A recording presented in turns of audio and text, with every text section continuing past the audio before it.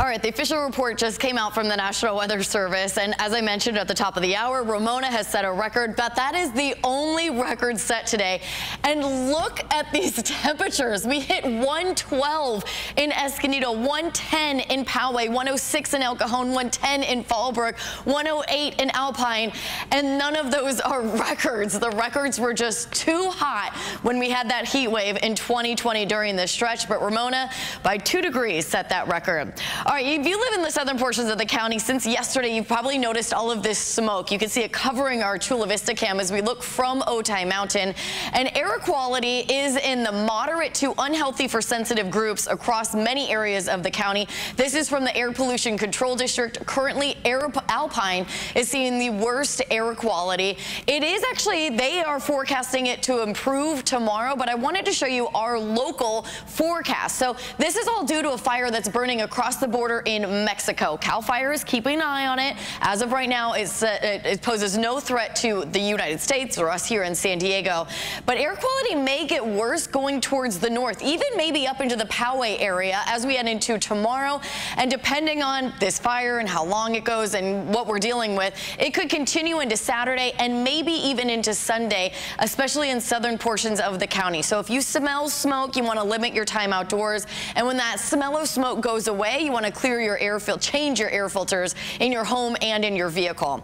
All right, right now it is quite a bit cooler compared to where we were at this time yesterday, but especially to how hot we were this afternoon. We're already in the 90s for most inland neighborhoods, so our drop in temperatures has been pretty drastic this afternoon, even though it's still exceptionally hot outside.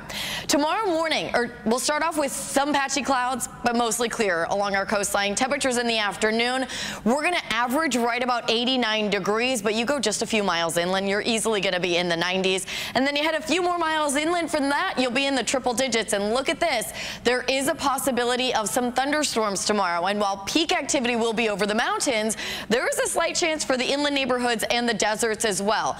The best chance is going to be the areas closest to the mountain areas.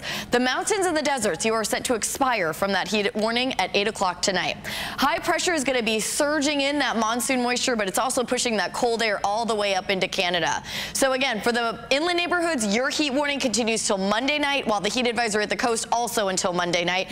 We're still going to be above average, even for the mountains and the deserts, just not as hot as it's been the last couple of days there. And then that chance for monsoon storms. But look at this. Temperatures drop by 15 to 35 degrees by Thursday, going from well above normal by about 10 to 20 degrees to below normal by about 5 to 10 degrees. Along the coast, we're closer to 90 through the weekend, and then 70s, low to mid 70s in store for us Wednesday, Thursday, and Friday. And look at this drop in temperatures. I mean, these are plummeting temperatures. Inland neighborhoods in the 100s through Monday, 90s on Tuesday, and low 80s Wednesday, Thursday, and Friday. The mountains will plummet from the 90s to the 70s in just a few days, but it is going to be hot through the weekend, and that threat for storms, you're going to want to limit your time outdoors. And the desert areas, we're also dropping down to 100 by Thursday and Friday.